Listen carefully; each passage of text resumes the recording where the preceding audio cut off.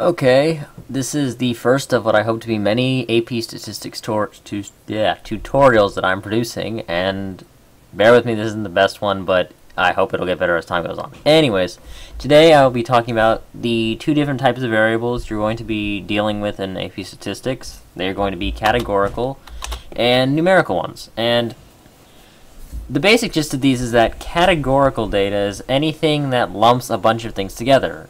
Like a big region, a big area, you know, a type of, I don't know, let's say you're recording the blood type of someone. You know, that's part of a larger category of things. Well, numerical data is, just as it says, simply numbers, right? You know, like the number, if you're recording the weight of dogs, right? Let's say a dog weighs 99 pounds. That's going to be numerical data. It's not a category, it's a specific number. There's nothing else behind it. And within the numerical category, you have two other distinctions that you need to know about. You have discrete and you have continuous, and I'll talk about what those are later. First, I want to talk about how to tell the difference between categorical and numerical data. One of the tricks you can usually fall back on is that categorical data is always going to have to be expressed as a word. Like, take for example, I was recording the color of lines on this page, right? And, you know, what I would write down is, hey, the color of lines on this page is red.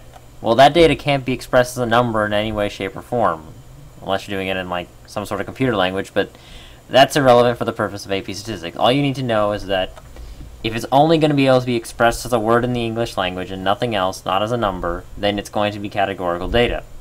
However, the same cannot be true of numerical data. Just because it's a number doesn't necessarily mean you can assume it's going to be numerical data. For example, a common trick they like to throw at you is they'll pull out, let's say you're recording a zip code, right? 90210. I'm pretty sure it's one everyone's familiar with. Now, at first glance, you might think numerical data because, hey, it's a number. But you have to ask yourself, when looking at specifically any data that appears to be numerical, what does the data actually represent?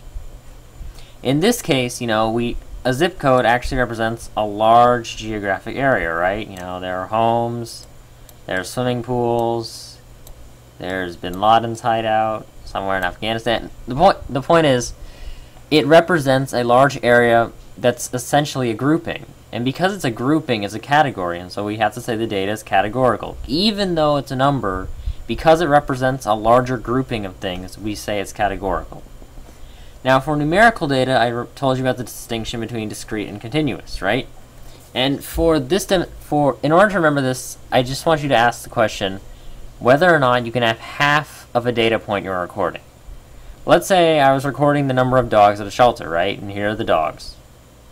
And let's say there's 1, 2, 3 dogs, right? But let's say, you know, this dog dies, and for some reason there's only half of it left, right?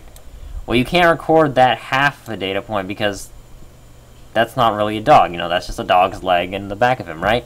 So you couldn't count them all together. There'd only be 2 dogs. So could you have half of a data point? No. So the data must be discrete.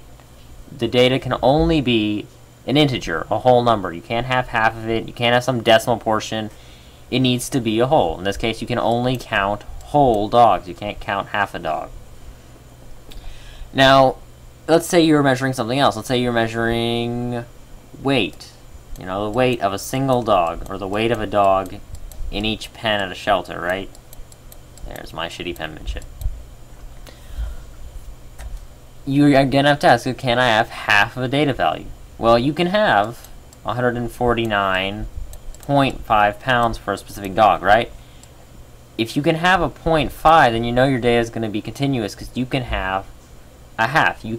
And you could potentially extend this to, you know, 145.999. It could just go on forever. It's an infinitesimally, it could go on forever. And that's why we call it continuous, because it can get infinitely precise or go down for any number of digits. But as long as we know we can get that 0.5 in there, we know that the data is going to be continuous. Ta-da, continuous. Anyways, I hope my next vids will be better, but hopefully you got a good understanding of what categorical, numerical, discrete, and continuous all is.